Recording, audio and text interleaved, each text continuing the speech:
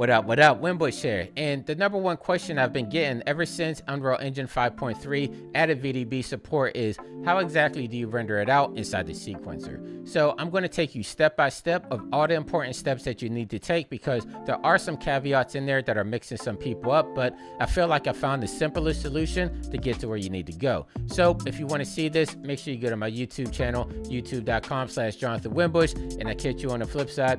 I'll see you soon. Take care.